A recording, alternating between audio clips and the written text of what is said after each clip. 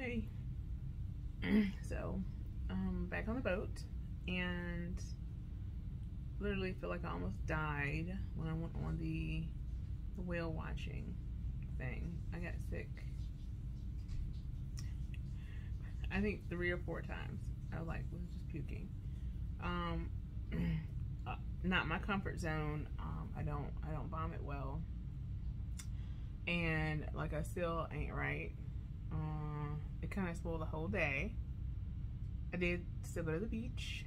The beach was nice. It was cold. It was not very crowded like the area I was in, but it was a little crowded.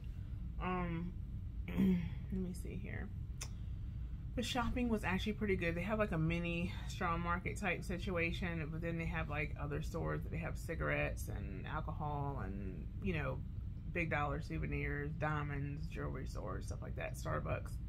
I'll post a couple pictures for people to look at for that. But overall, Grand Turk, which is the big island part of Turk and Caicos Islands, which I learned today is a chain of 40 islands. Only 8 of them are inhabited.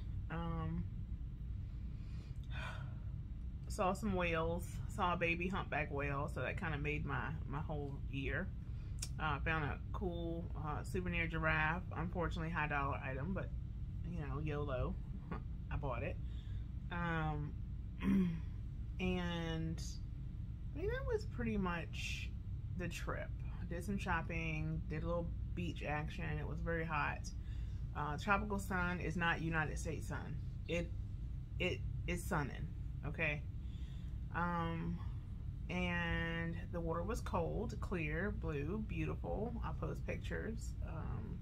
No, this is not an alcohol bracelet. It was an excursion bracelet for the whale watching vomit trip.